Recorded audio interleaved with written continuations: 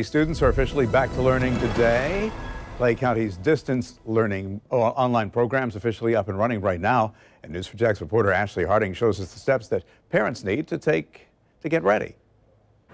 We know that the first day could be a little bit tricky, and that's why the school district, Clay County School District, posted an online instruction program to help parents get through this. You can see it right here, getting ready for online learning, and it's really a how-to guide on how to get this going. Now, first thing, you need to make sure your device can work with Google Chrome, and according to the district, that's the most compatible browser for the program. Now, take a look at this from here. From there, you'll need to make sure you can log into the One Clay portal. Once you're in, click on the Google Apps window, then click on the Classroom tile to access your child's Google Classroom. You can also check out more learning resources by clicking on tiles including iReady, Achieve 3000, Edgenuity, and My ClassLinks Student. Now, we heard from Clay County's interim superintendent yesterday to help parents get started. Here's what he said.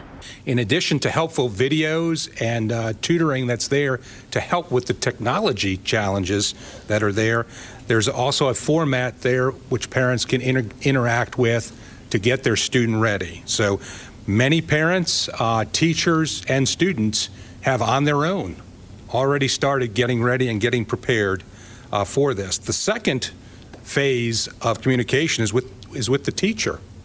You know, good education always starts with the teacher.